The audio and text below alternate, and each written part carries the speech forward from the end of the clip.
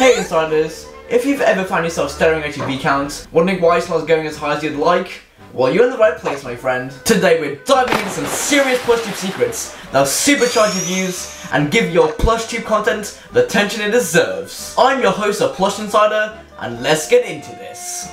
Now, we all know how competitive the Plush community can be on YouTube. With channels like Richie and Crazy Mario Bros, it's easy to feel like you're lost in a sea of screaming toads. Okay, I hope not literally. But fear not, my plushy pals, because today I've got a lowdown on how you can rise above the rest and boost those views to plushy paradise. So strap in, because this advice could change your plush channel forever.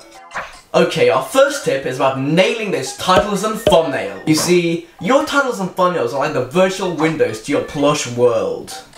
They need to be intriguing, eye-catching, and tell viewers exactly what they're in for.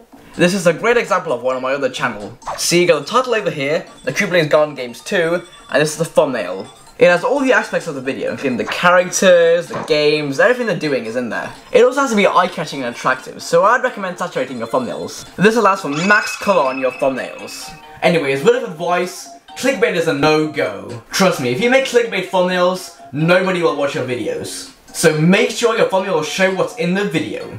Moving on to our second tip, keywords. These little wonders are like magical breadcrumbs that lead viewers to your content. So by sprinkling relevant keywords on your title, description and tags, you're basically leading viewers right into your content. Intros, that's our third secret weapon. Remember this, your plush video's introduction sets the tone for the entire video.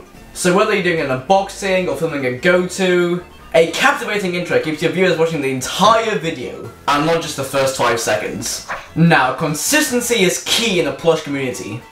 That's right, our fourth tip is about keeping a consistent upload schedule. When your subscribers know when to expect your content, they'll just keep coming back for more. It's kind of like what happens when Mario eats too many mushrooms. I can't stop! On the same note, we post videos every week, so I'd recommend you hit the notification bell so you don't miss out on any PlushTube education. Anyways, back to the video, let's talk about collaborations and networking. Teaming up with fellow PlushTubers is a banger idea. This is because it introduces your content to a whole new audience, which, who knows, might like your videos. I have seen multiple cases where small plush channels blow up because they collaborate with some bigger PlushTubers, so I recommend you give it a shot. Lastly, engaging with your viewers is a must.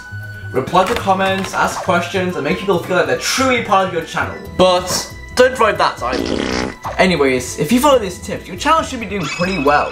So if you have any questions about this video, or just PlushTubing in general, tell me in the comments down below. And if these PlushTube secrets have helped you, make sure to share the video, so that more people know how to do PlushTubing like a pro. Anyways guys, thanks for tuning in. Remember to keep creating, and keep those views soaring high.